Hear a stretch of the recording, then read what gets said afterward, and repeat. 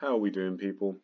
Before I get started, as always, disclaimer, this video is protected under the Fair Use Act. It's an educational video, and all credit for the original clip goes to the rightful owners, Matchroom Sport, Sky Sport, Boxing, whoever else. As you can see on screen, there is Lawrence Okolie in his first world title fight against Krzysztof Glowacki. And I figured, seeing as Lawrence Okolie is fighting this weekend, it'd be a good opportunity to do a little piece on him. And this is the first time I've watched this fight in its entirety since it happened. And I spotted an interesting thing regarding the knockout, something that I think many people overlooked. And so that's what we're going to be covering today. And Lawrence Okolie, for those who don't know, is someone who on the British boxing scene has come under a lot of criticism pretty much since day one of his professional career. A lot of the criticism, though, is warranted. He's someone who has failed to impress, mostly early on. He was responsible for some quite horrendous fights. He fell into a bad habit of neutralizing his opponent purely from holding, and in one of his fights, the Matiaskin fight, many people, including myself, felt his holding was so excessive that he should have been disqualified. So this is someone who, as I say, has been the target of a lot of criticism, a lot of valid criticism, but he now finds himself on a quite steady and impressive trajectory of development. And so this, as you know, this video will be covering some of the subtleties, which I love to cover because, to quote Barry Robinson, who was coaching Lawrence Okolie for a certain time, small things, all things. Boxing, like many sports and many skills, it's a culmination of loads of little aspects and factors and skills that come together to make a great performance. And so, to get straight into the study, we have Krzysztof Glowacki here. And if you watch the fight, you'll see that he spent a lot of his time on the back foot, and he elected to go there. He was there voluntarily. Of course, there was some lead hand action from Lawrence Okolie, but I think, based on what I saw, Krzysztof Glowacki was anticipating the right hand from Lawrence Okolie, and as such, he was kind of primed on the back foot, waiting for that shot to come, and then ready to counter with his own left. Not the best strategy, quite amateurish almost, or just very low level, but the moral of the story is Glowacki found himself, for the vast majority of the fight, on the back foot. As he's advancing on Lawrence Okolie here, you can see he's making his way to the front foot, and anyone who's watched my videos, any previous studies, you'll know that I've outlined how this is a very rewarding but very dangerous position. Some people are probably sick of hearing me say that, but it's true. And we can see that here Krzysztof Glowacki gets to this position.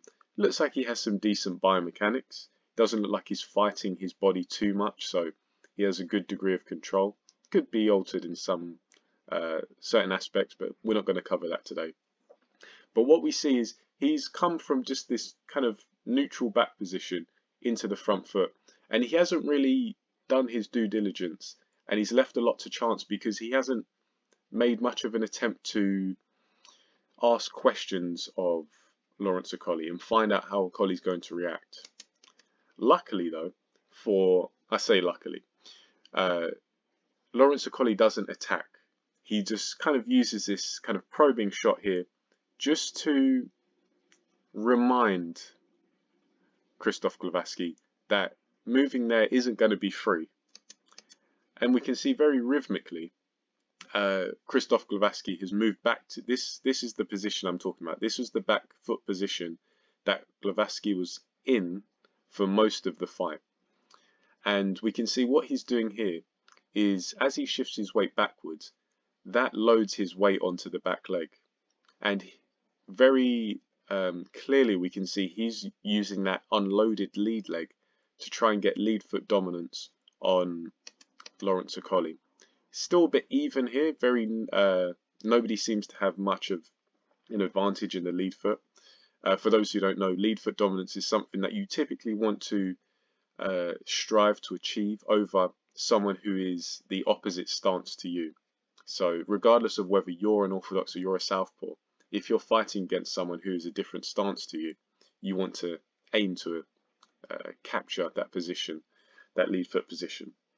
And so we can see here that Glowacki has gone into the back foot position, very low down, trying to almost hide in his boxing stance, trying to really tuck himself away, bring himself as far away as possible from Okolie.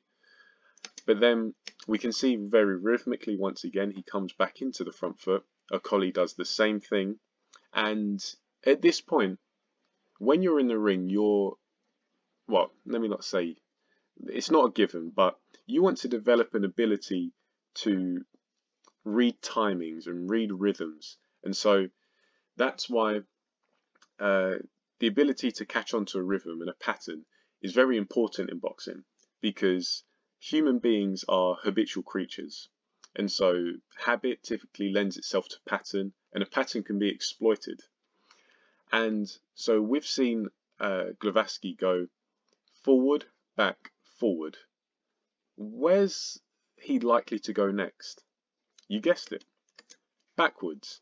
And so we've seen that he's actually started to move backwards, and Okolie sees this as an opportune time to land his right hand. And so we can see that through the jab, he's taken a step, getting lead foot dominance. And so what Glowacki has tried to do, Lawrence Okolie has clocked on and done it before him, because he understands where, he has an idea at least, where Glowacki is going. Controls him on the way back to make sure that, okay, Glowacki looks as if he's going to go back. Let me ensure that he goes back. So that's what he did with the left hand. And then he just has Glowacki in pole position to get smashed with the right hand. Bang, it happens. And it seems very simple, but this takes skill. And so credit to Lawrence Okolie, because he clearly understands the importance of rhythm, and he's able to clock onto these certain patterns, but also he understands that certain punches fit certain positions better. And so if we just go back and we can see, I'll let it play in real time, forward, back, forward, force him back, land the right hand, just like that. And so this is very impressive stuff from Okolie, because there have been plenty of fighters to do this in the past, but you have to consider Lawrence Okolie's lack of experience and how fast he's developed over a relatively short space of time. So I don't think gonna have this is no means by no means prediction for his fight this weekend, but I just wanted to do this piece as a little bit of appreciation for Lawrence Okolie, who I do feel is starting to blossom as a fighter, showing some subtle understanding of rhythm and timing, control, and also positioning as well. So I hope you enjoyed this video. I hope it's entertaining and insightful. We're growing the channel, guys, so thank you so much as always. If you haven't subscribed, please do so. If you have subscribed, please send this video on to anyone who you think will enjoy it or benefit from it. If you want to discuss this in the comments, please do so. Let me know what your thoughts are on this little scenario here and Lawrence Okolie's ability and where do you think he's going. Also, recommendations. I'm always taking recommendations, guys, so don't be shy. But that's all from me today. Thanks for watching, and I'll catch you on the next video.